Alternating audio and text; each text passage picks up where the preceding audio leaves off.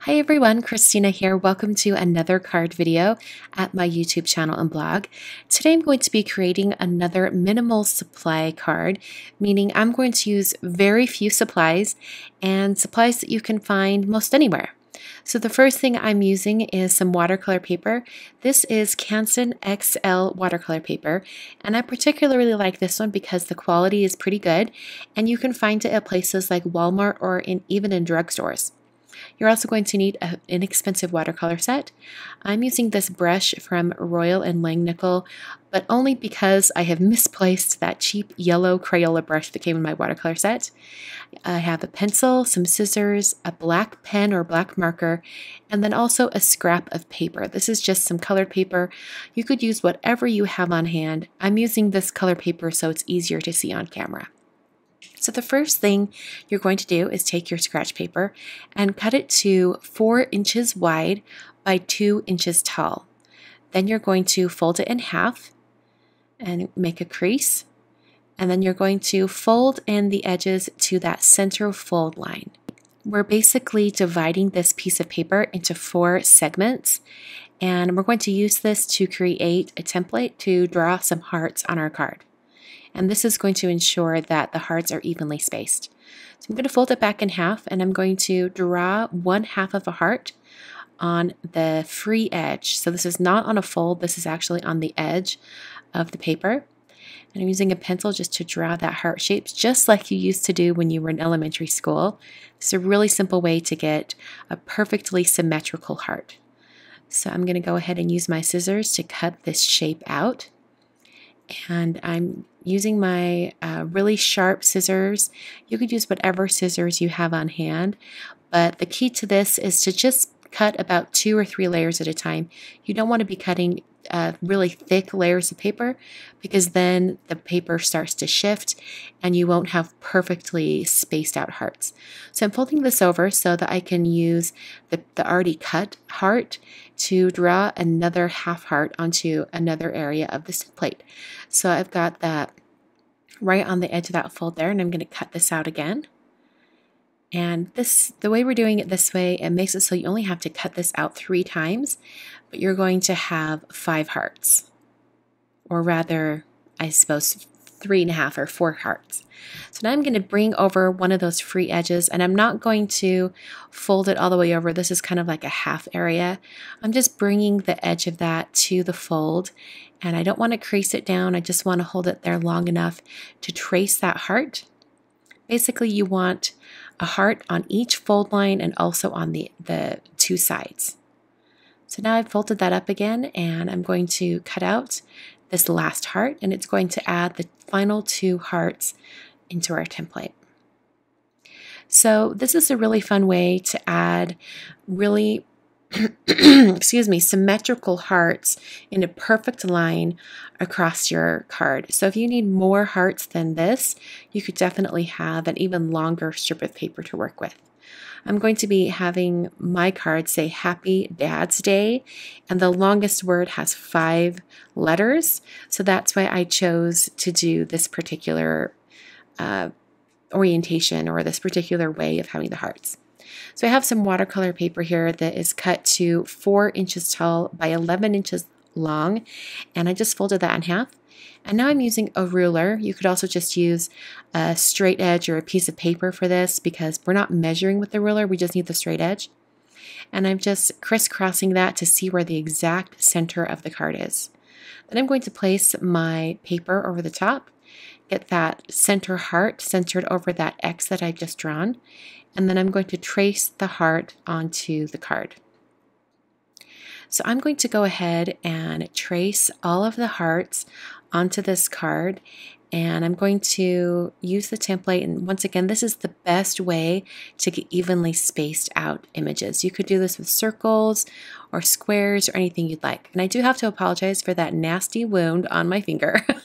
I had a mole removed, and it's actually healing very well, but it's to the point where I just don't keep a Band-Aid on it anymore because it needs some air. Anyway, that's beside the point. You're going to keep drawing in those hearts. And for these 2 hearts on the end, you're going to finish those in a minute. But for now, I'm going to take one of those little hearts that I actually cut out, and I'm going to use that to help space out where the template should be put next. So I'm just drawing in those lines to give me a good idea of where that's going to be. And then I can place that one over the top. And I did it this way because it was hard to see around this template because there was lots of space on the top and bottom. So by using that cutout heart just to give myself a good guide for where to trace, that worked out well. So for the hearts on either end, I'm just using the other half of the heart to trace that on. Then I'm going to do this bottom row. And the bottom row only needs 3 hearts because it's the word day. So just 3 letters. So I'm just finishing up those hearts. And also on the second row, I only need 4. So it worked out well to go 5, 4, 3. So it has kind of a step down pattern. So after I had those hearts traced on there, I mixed up some different colors using my very inexpensive Crayola watercolor paints. I basically wanted kind of a more dark muted green, a bright blue, and also kind of like a navy blue. So I'm using some clean water and getting the area around these hearts wet and then dropping in color. And I'm going to do that same method for all of this area around the hearts. And this is a really easy way to get a fun watercolor look without a lot of effort. The only part that's a little bit tricky is making sure you don't paint into the center area of those hearts. It's not too terribly difficult, but it is something you have to be aware of. And I wasn't being particularly careful. I figured this is a handmade card. It's okay if it looks handmade. So I didn't worry about having really clean straight lines, but I did also want to make sure that these shapes still looked like hearts once all was said and done. So I'm adding more water and dropping in those colors. If you wanted to change up this card, use different colors, I think it would look fantastic with the rainbow colors going all the way across, starting on one side with red and continuing on to purple. I think that could look really, really fun. And another way you could change up this card is you could paint the inside of the hearts instead. I think that would look really, really fun. So after I let that dry, I went back in with my eraser and erased all of the lines that were still peeking out from the watercolor. If you want to make sure that all of your lines can be erased later, you can be very careful and not paint over those lines. But watercolor does tend to trap pencil underneath it. So if you don't want the pencil showing, you're going to have to be really careful where you paint. So now I'm basically adding 1 letter to each heart, and I'm using a line to connect all of the letters. So it really extends the word all the way across the card. And I did the same for the word dads with an apostrophe and the word day. And then I took a black marker. I'm using this Pilot envelope addressing pen. It's one of my most favorite waterproof pens to work with. So if I had wanted to write on these letters before I started painting, I definitely could have, since this pen is waterproof. And while all of these supplies are readily available in most places, if you want to purchase any of your supplies online or things like that, I will have all of the supplies listed down below in the video description or at my blog. You could also use this list if you want to just print out the list so you know what to get at the store so you can make your own card like this. So I'm almost completely done with the card. I'm just going to erase any of that pencil that's left behind.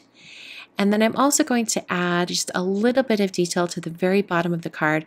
I thought, this card looks great the way it is, but I wanted to add some detail. So I'm going to take that same ruler and draw some black lines at the very bottom of the card. I'm going to be adding 3 lines. I'm trying to get them very close together, but still evenly spaced. And this is going to just ground the card a little bit and give it a little bit of interest and detail at the very bottom of the card. So that finishes my DIY minimal supplies card for today. Hope you guys enjoyed. You could definitely modify this card for a plethora of other occasions. You could even maybe personalize it with a person's name. I think that would be really fun. Thanks so much for watching, and I will catch you guys in the next video.